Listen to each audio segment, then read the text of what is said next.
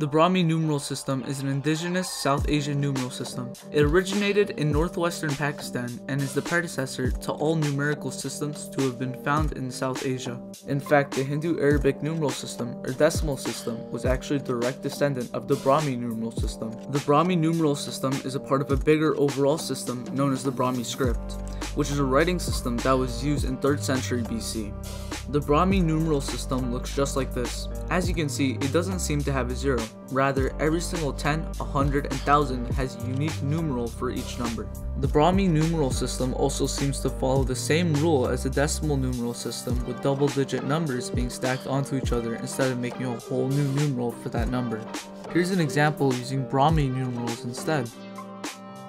Although we've covered its fundamentals and features, how is it being used during its prime years in 300 BC, and how is it still being used today?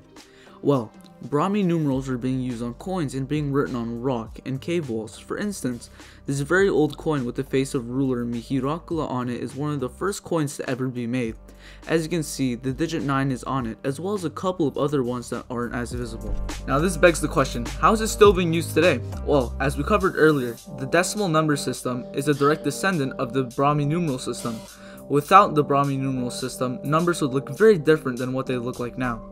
Technically, we still are using the Brahmi numeral system, just a more advanced version of it.